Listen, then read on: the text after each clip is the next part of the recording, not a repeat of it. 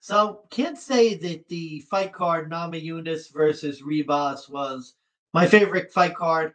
All in all, there were some interesting fights, but the card itself was mid. But it wasn't a complete waste as we got our new favorite UFC fighter on the Distinguished Dgens channel, and his name is Andre Lima. If you didn't see this fight, boy, you really missed out. First round, back and forth fight. I had actually bet on Igor Severino, which shows just how bad my UFC bet night was. When you're basically the first fighter you bet on the card gets DQ'd for taking a chunk out of his opponent, that's not really a good way to start the card. But anyway, I digress. So, great first round, exciting back and forth.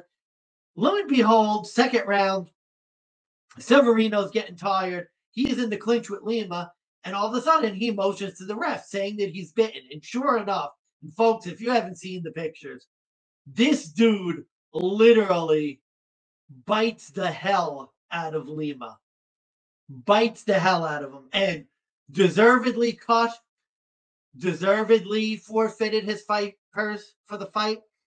Honestly, if they bring criminal charges against him, I don't think you could argue that.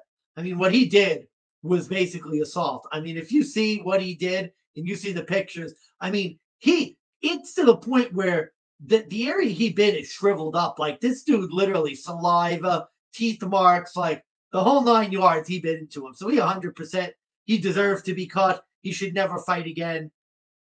You want to press criminal charges, like you could make a good case for it, to tell you the God's honest truth. I've never seen that. But this guy Lima, what we love about Lima is that not only does he take it like a man, get the first ever bite of the night bonus from the UFC.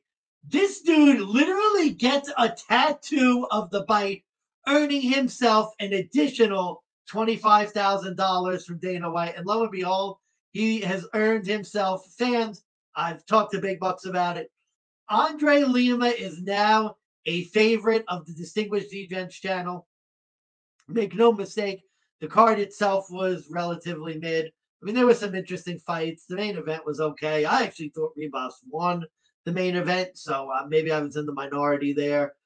Couple interesting fights, couple good finishes, but one thing we got out of it is that Andre Lima is our new favorite fighter. So